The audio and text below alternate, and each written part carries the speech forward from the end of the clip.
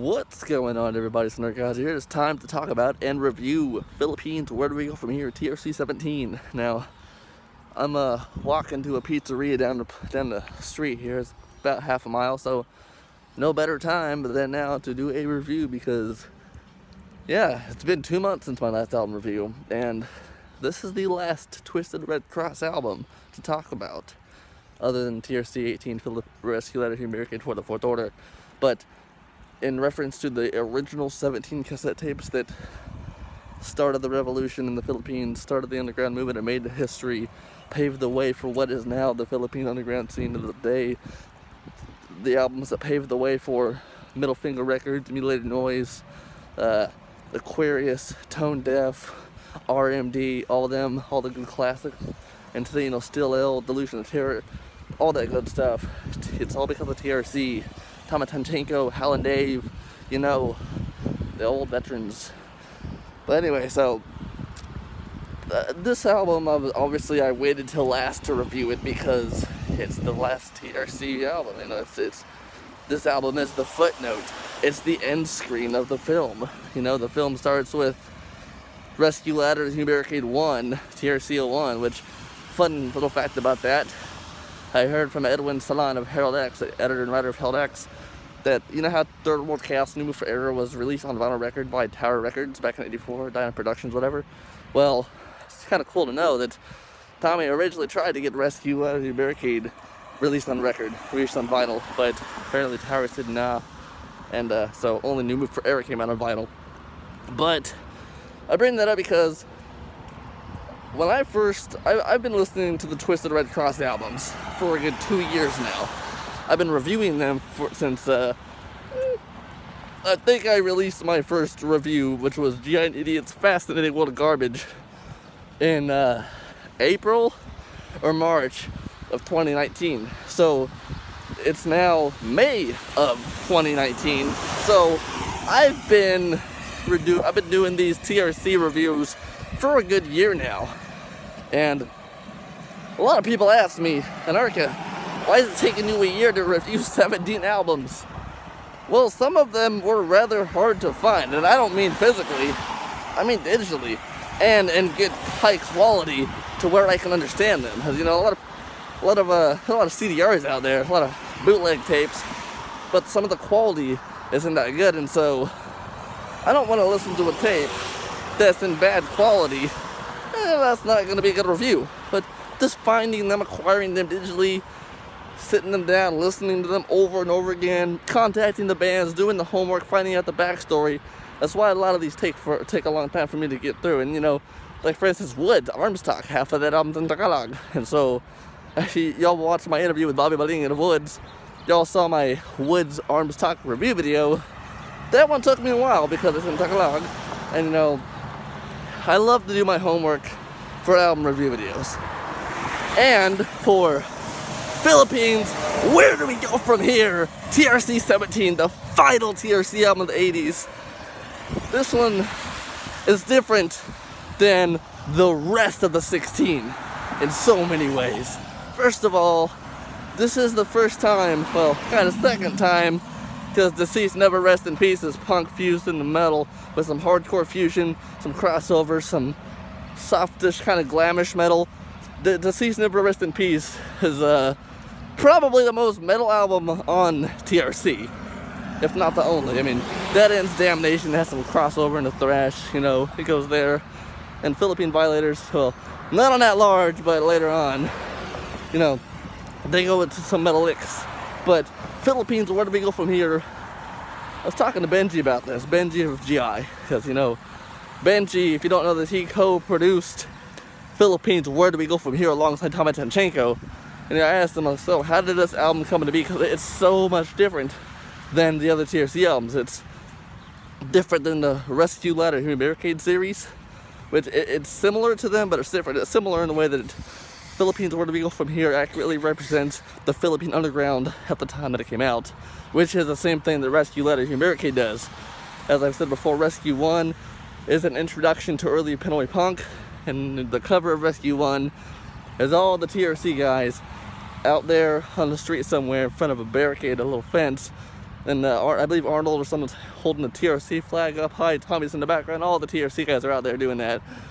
Rescue 1 is an introduction to the Philippine punk rock scene in '85, and it's a good representation. A lot of demo takes, nice raw introduction. Rescue 2, Fatal Response, is the same, but it's a more political statement. Rescue 2, Fatal Response is more politically charged. On the cover is a protest going on. It's a revolution with bombs on there with a twisted Red Cross logo. It's a fatal response, pissed off at the system. EDSA 86. Third Bombardment, as I've said before, is kind of like the first album, Rescue 1, where it's an introduction, but this is more of a relapse of what's happening in '86. It's not so much political talk, but it's just Pinoy Underground in 1986 and what it's doing. And I love it. And also it's really bassy and trebly too. That was mixed heavily.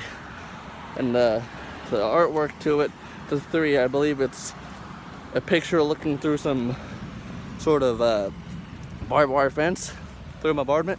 I'm not really sure what the picture on 3 is supposed to be, but I think it's looking at a street or something. But Philippines, where do we go from here? Some nickname it Rescue 4, which there is a Rescue 4 Fourth Order, which we'll get to that later on. But Philippines, where do we go from here? It's not called Rescue, it's called, obviously, what it's called. And the reason it's called that is because after Deceased, Never Rest in Peace came out, Tommy and friends got around the table.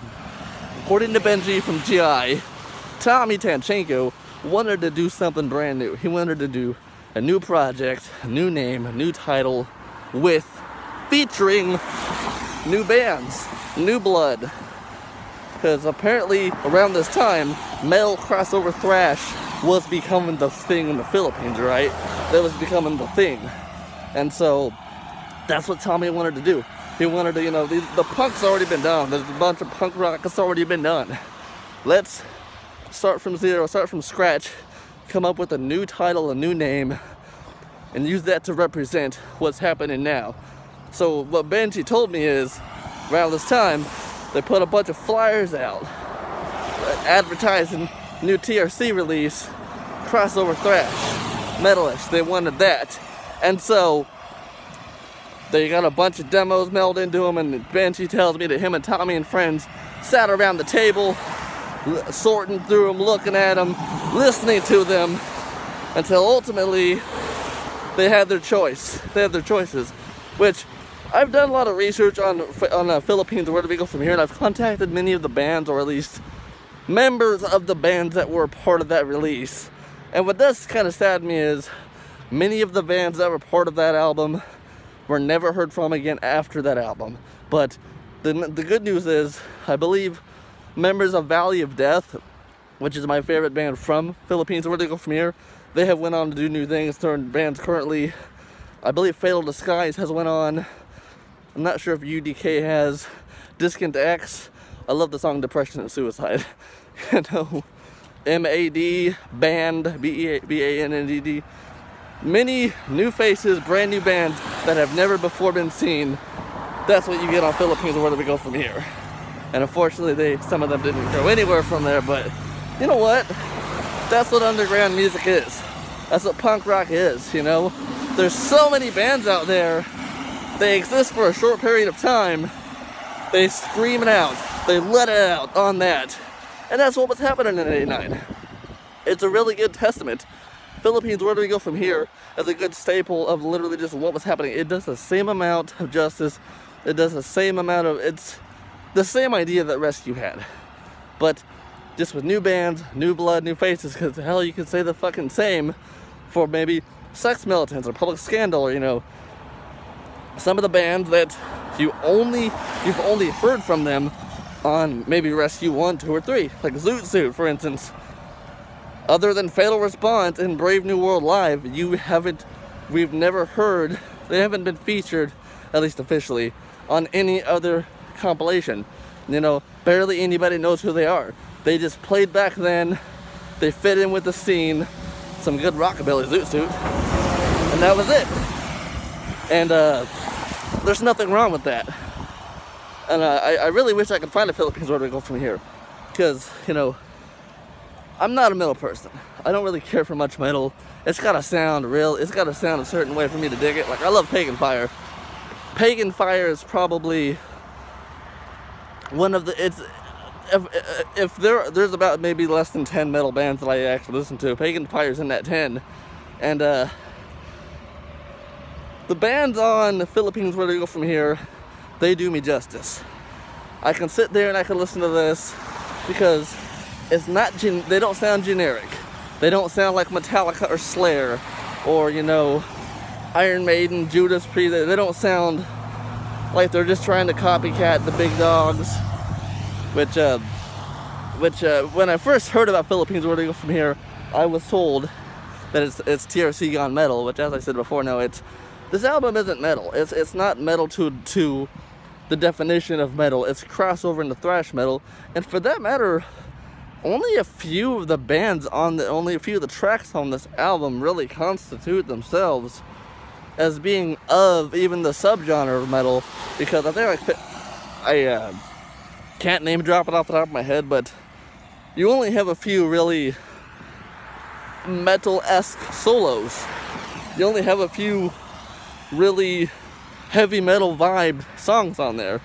Most of what Philippines Where Do We Go From Here, most of what it contains is crossover into thrash metal, speedy, hardcore, aggressive, you know, just really ripping it up, thrash metal. That's really what it is. Not as many solos, no breakdowns. It's a really fast album. I mean, it's 40 minutes long. It's not really fucking fast, but you know what I'm saying. It starts and it obliterates all the way through. And you know, it's a great aggressive reflection of the time period that it came from. And it did the justice. And look at the artwork. The artwork of Philippines Where Do We Go From Here is Death himself, sitting behind the desk or the podium of the president of the Philippines. There's the podium, there's the seal, the Republic of the Philippines on there. Philippines Where Do We Go From Here right above Death's head with his scythe with blood dripping off of it. And on the side of the desk is a little man hanging from a noose. And on the side of the spine, there's also a little man hanging from the noose. The artwork of this album is very death-defying. It's grim, it's assertive. It's really telling, it's really compelling. And literally speaking, when I first got into Twisted Red Cross, this was one of the first albums I looked at, because, you know, yeah, Dead End's Damnation has a black background and red Damnation text on it. That's pretty darkish, and Damnation, the artwork of the album speaks for the music on the album. And Deceased, Never Rest in Peace, it's got the zombie guys coming out of the ground there, so you know that's some horror shit. That's some dark stuff going on there. But this album is a whole new level of just deathly horror, just anger, fury, distress. Philippines Where Do We Go From Here? It speaks politically, it speaks socially, and it speaks musically and artistically. Like if you have never heard the album before and you simply just looked at the album art, you could probably guess that it's going to be some hardcore punk shit or some crossover thrash. You could assume the nature of this album just by looking at the artwork. You could understand, like, you look at the band, you can look at the songs. If you actually find it, you can look at the lyrics and see just which direction this album is going. It speaks so well. And the artwork, like I said, the artwork just hits fucking fire and fury with the bands on the album. Tommy and Benji and them, they did an excellent job of choosing, honestly, the best fit for this. It does make me wonder, though, and I've been wondering this ever since I met Alfie Alvera of Half-Life Half-Death, because around this time or a little bit after, Alfie Alvera and friends of Half-Life Half-Death, they did submit a demo tape to TRC, which could have been the original TRC 18, which we'll talk about that later. But unfortunately, they came too late. But it does make me wonder how many demos there really were for this, and what bands didn't make the cut. What are their names? What do they sound like? Have they released anything? That is something that I've been wondering for the last year. The more and more I get into Twisted Red Cross and even RMD and all that, the more and more I listen to it, the more and more I research, talk to people, and look around. I discover all these new bloods, these new bands, these new artists, these new musicians from back in the 80s and the TRC days who, they put out some tapes, but they weren't on Twisted Red Cross. They put out some albums, they played live shows with the TRC bands, but they weren't of those 17 releases. They never made the cut. And it makes me wonder just how many there were. You know what I'm saying? That's kind of been what I've been doing for the last several months now, is just trying to locate, hunt down, search, inquire 80s, 90s, but even 2000s. So how many Philippine punk bands from then till now have played shows, have self-released albums, have done the DIY underground punk rock ethic, but just their albums are either lost to time and space or they just never put anything out? That's a big question that I have, that I will continue every day to search and find it out, because hey, you know what? Half-Life, Half-Death was honestly the beginning of that inquiry when I found out that there was a 1989 demo tape from TRC that never made it to the catalog, which I know that's got nothing to do with Philippines, where do we go from here, but there's just a little side note tangent that I wanted to throw out there. To anybody watching this, if you or your band back then submitted a demo tape to be part of the Philippines, where do we go from here, or maybe Rescue 1, 3, or 2, or 4, if you played during Twisted Red Cross, if you played during then, if you self-released an album during then, message me. I want to hear your story. You know, I've been interviewing Arnold Morales, Aldo Malanta, June Idiot, Alfie, Jesus Espiritu, Cena Rotten, you know, Mel Maniego, Frederick. I've been interviewing all the TRC veterans, and you know, I'm making my way to the 90s and so forth. If you were a part of this scene, or the 90s or whatever, if you have a story, I want to hear it. Especially, you know, I want to hear it. Your story deserves to be told. Philippines, where do we go from here? You tell me. I'm Anarka Akaza. Thank you so much for watching this review video. Sorry I did it with the mask over my face. I just moved from Kansas to Illinois, and you're legally required to wear a mask when you go outside. And so it's kind of a pain in the ass, but I'm shouting in this. I probably look like a fucking doofus out here walking around in a parking lot. I'm actually going to that pizza joint over there in a minute. I probably look like a doofus walking around with a fucking mask shouting into my phone, but hey, I've been needing to review this album for a long period of time, haven't I, guys? Thank you to Benji from Giant Idiots from giving me the information that you gave me. Thank you to Tommy Tanchanco for TRC, and to everyone. This marks the end of TRC, of Twisted Red Cross reviews from the 80s.